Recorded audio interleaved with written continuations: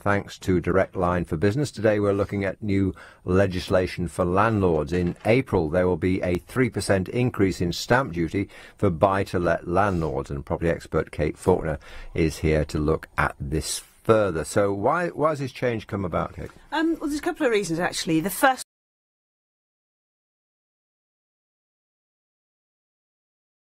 and then secondly, politically, there is a lot of pressure on government at the moment to make sure there is a better weighting, if you like, between homeowners, so people trying to buy one home when we're short of stock, as opposed to people going and buying lots of homes, which is typical when people go into buy-to-let. So it's kind of a bit of a double whammy. What we're seeing here is almost trying to persuade people not to invest quite so much in property, maybe look at other things and make those more tax efficient for people. But on the other hand, mean that, you know, when a first-time buyer goes to buy a property, they don't have to pay anywhere near as much tax as somebody who's getting their second or third. OK, so just spell out precisely who's going to be affected? Well, to spell it out precisely, the document that came out yesterday was 29 pages long. So effectively, it's actually a tax on having and owning a second home over and above the residential property that you live in. OK, so anything that is classed, so it might be, for example, you live in a residential home and you want to buy a property for your kids who are going to university. So that can be classed as a second home and the charge will apply. Accidental landlord. Well, I find that range is anything between sort of 20% of the market and about 95% having met them. So typically an accidental landlord is classed as somebody that is letting a property not necessarily through choice. So, for example, it could be a couple who have split up and they've decided to let their home, for example.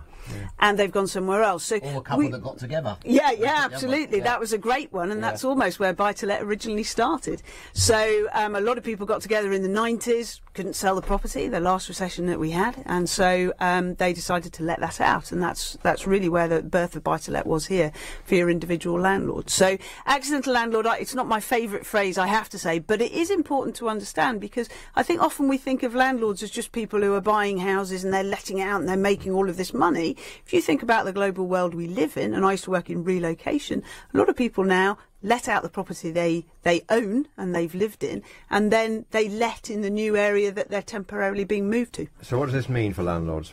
Well, certainly in London it means you're going to be paying thousands and thousands of extra pounds to the government from a stamp duty perspective. So just to give some sort of figures on that, which I think are helpful, up to £125,000 if you're a homeowner and you buy a property for that amount, you pay no stamp duty. But if you are buying and deemed to buy a second home under these rules, you will pay 3% on that £125,000. Now, if you're a homeowner and you buy at £250,000, you would pay 2% on everything over and above £125,000 to £250,000, but you pay 5% now. So on a sort of £250,000 home, then if it's your residential home, you'd pay about £2,500 stamp duty. As a second homeowner, you'd be paying £10,000.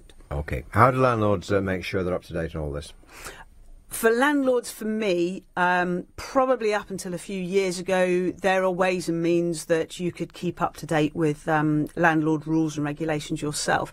Over the last few years, I don't think I have seen such a burst of legislative changes, and it's not just the changes, it's how they're implemented that is really complex, and then ongoing changes. And then landlords get caught because they don't know. Yeah, it's you don't know what you don't know, and that's what gets landlords into trouble. So for me, you must be a member, I think, of a landlord association, which might be your local authority or somebody like the RLA, or indeed use a letting agent, and bearing in mind they're not regulated, who keeps up with the law. Typically they're RICS, NALS or ALA registered, and that is crucial.